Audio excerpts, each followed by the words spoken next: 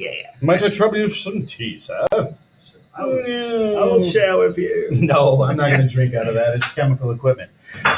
Last lecture in the unit. Woohoo! Woo! We're going to use some mole-mole ratios to predict the outcomes of a chemical reaction. Yeah, mole-to-mole ratios is one of the steps we really need to get right. They look like fractions, so you're going to freak out. But don't. And this is something we need to balance our chemical equation first for. And then we use the balance equation to do what we're about to show you. So to figure out how much material you need to create or how much material you're using. So I can make any fraction using any of the coefficients. Correct. The only thing I need to make sure is the coefficient I keep that molecule with it. Mm-hmm. That's really all the rules. We're going to show you, it's more dimensional analysis, letting the units be your guide. It's just we're going to use the balance equation to create the conversion factor and then utilize it. Right. So here's an example. Basic mole ratio. It's balanced, right? Yep. 2 and 6, 2 and 6. Oh, 2 and 6. Yep, done. Balanced chemical reaction. I can make all sorts of mole-to-mole ratios based on this. Mm-hmm. So I could say for every 1 nitrogen, I'm going to make 2 ammonias. Yep, that's the ratio. That's the conversion factor that he wrote in there. And where'd I get the 1 from in front of the N2? He implied it because there's no number written. In front of the N2. So we use that balanced chemical equation. One other one you could do is a 3H2 over 2NH3. So meaning like for every 3 hydrogen gas, H2 gases you use, you'll produce 2NH3. Correct. Mm-hmm. And as long as I'm keeping the 1 with the N2 and the 3 with the H2 and the 2 with the NH3, I can pick any 2 and put them together and it's a ratio. And you can flip them upside down. You can rearrange them. Like you are making ratios out of the mole coefficients in a equation. Right. And then here's the last piece of the whole unit, limiting reactants. Right. So it is in there. Yes. Right. It is in there. So limiting reactant is like what you run out of first. Yeah. So if you're making peanut butter and jelly sandwiches and you go to BJ's, you get the big old tub of peanut butter and a big old jar of jelly and 1 little loaf of Wonder Bread. You're going to run out of Wonder Bread before you run out of the so other. I can only make that many sandwiches, and then that reaction stops. You'll have all the peanut butter and jelly left over, but you will not have any more bread. Right. So this is a 2-step problem. You got to run the Stoich twice. And run the Stoich means transfer from grams to moles and then mole-to-mole ratio. Right. And we're done. Okay. You have to run both reactants to a common product in grams, and the smaller of the answers will reveal the limiting reagent. These are very rare, but we'll try and show you an example. Okay. Yeah. We are going to use a mole-to-mole ratio to show the prediction of a synthesis of ammonia. So let's see what equation we got. I didn't put it. Oh man, really? I think so. No.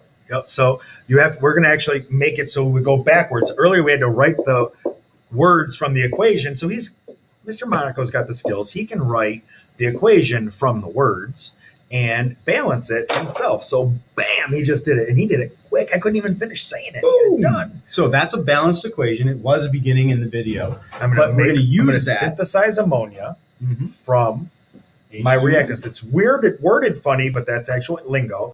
But now here's the trick. If I start with 5 moles of hydrogen and 3 moles of nitrogen, which one will be the limiting reactant? So what I need to do is start with 5 moles of hydrogen and run through, and then do it again with the moles of nitrogen and run through. Which will be the limiting reactant. So, right. So check it out. So this is how we do the ratio. So 5 mole. Start with what you're given. H2. And like we did the ratio with the gram formula mass, I want moles of H2 in the denominator of this conversion factor. So for every 3 moles of H2 I put in, that's from the chemical equation, I get 2 moles of NH3. So I do 5 times 2 is 10. 10 divided by 3 is 3.333. There you go. Moles of NH3. We said earlier that we got to go from grams to grams. Well, guess what? In this case, we can go from moles to moles and be done. We can give you a problem where you have to go from grams. So that was the 5 moles of H2. Now we're going to do for the 3 moles of N2. Facts. So 3 moles of N2. Now I need moles of N2 as the denominator of my conversion factor. The same way we did the unit or dimensional analysis with gram formula mass. So common product, 2 moles of NH3, but this time it's only going to be 1 mole of N2 because that's what is in my balanced chemical equation. We use the ratio that we just talked about at the beginning of the lecture. So now it's 6 moles of NH3. So what this is really saying is if I start with 5 moles of hydrogen based on this chemical equation, I can make 3 moles of NH3. And if I have 3 moles of N2, I can make 6 moles of NH3. And which one's less? Which one would I run out of first? I would run out of the hydrogen first. So even if there was 3 moles of N2 available, you can't make 6 moles of NH3. Because I ain't got enough hydrogen to make 6 moles. Because you didn't have as much hydrogen. Exactly. So in this case, the hydrogen's the bread. It's the stuff I would run out of. Because once we got to that 3 moles of NH3, there'd still be N2 left to keep going, but we'd be out of the H2, reaction would stop. So circle them up. I want to clarify one more thing. Yeah. These conversion factors that I made here. Yes. I created from the recipe. The ratio. Notice, the 2 goes with the ammonia both times because there's 2 in front of the ammonia in the equation. Mm-hmm. He chose H2 as the denominator because the first reaction, the first given was H2. And I was letting my units be my guide. And what is the coefficient for H2 in the chemical equation? 3. So that's where I get. So the real number was these 2 and the 3. That 2, that 3 came in here. Yep. And then we did a 2 and a 1.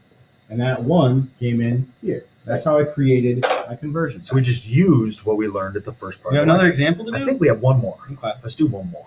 So we get rid of that. We got to make an equation. Okay, make an equation and balance. It says decomposition of water into hydrogen and oxygen. So I know I'm going to start with one thing and break it down into 2. And then let's balance. He's going to need a 2 in front of water, I think. And then O is at O2. There you go. Now we good. And then there's our balanced chemical equation. But let's get the problem. Here's the problem. If you start with 3 moles of H2O, how many moles of H2 and O2 will be made? All right, so let's start and just go. We got 3 moles of H2O to start with every time. I'm going to need moles of H2 in the denominator of my conversion factor to get rid of it. So that's the 2 moles of H2 from the balanced chemical equation. And let's go into H2 first. So it's 2 to 2. Okay, hold on a second. 2 mole H2 over 2 moles. 2 mole H2O. H2O. And I do that specifically so the moles of the H2 here. I got these from those 2. Yes. So now moles cancels. I have 3 times 2 divided by 2 equals 3. So in that case, I can make 3 moles of H2. Notice H2 is the only moles of H2 is the only unit I have left. I've crossed the other ones out. And we'll do the same thing going into oxygen this time. So problem says 3 moles of water. Different conversion factor though this time because my coefficient on O2 is different. I have 1 mole of O2 for every 2 moles of water that I use. So that is going to be 3 times 1 divided by 2. 3 divided by 2 is a 1.5 moles of O2. So the limiting reaction, well, it wouldn't be in a limiting reaction in this case. It's just that if you take 3 moles of H2O, it would be broken down into 3 moles of H2 and 1.5 moles of O2. Right. And then so when you get a little bit better at this, I could change the problem to say, well, what if I had 4 moles of water? And you'd say, whoa, in the equation, I got 2 moles of water. So to get to 2 to 4, I double, and then you could just double your products. So once you get good at this, you might find that some of them have some easy logical sense, but that's something like this that isn't really a limiting reagent. You use the mole to mole ratio to double or triple a reaction or cut it in half or figure out how much product is produced when this much reactant is consumed, to put it in the technical terms. Yeah. So I'm just going to make sure we're done. Sweet. And then we can just kind of wrap this up. So the unit is all about moles and stoichiometry. The hardest part is, personally, I think this mole to mole ratio, wrapping your head around how exactly you set up the conversion factors. Yeah. I think that if you have trouble balancing equations, that's okay. And my experience has been the unit conversion in the dimensional analysis. Grams to moles, moles to grams. Moles to grams screws people up. So if you guys find out that you maybe need more practice on a particular subject, just come to one of us. Absolutely. We'll get you more practice. So don't sit there quietly grinding your teeth going, oh my gosh, this isn't for me. No fraction freakouts. We don't think that these lectures are the be all end all. No, you got to get the work done. You got to get the work done, and that's why you have access to us. Yeah. Don't practice till you get it right. We practice until we can't get it wrong. See you next unit. Click up this button and I turn it. Oh!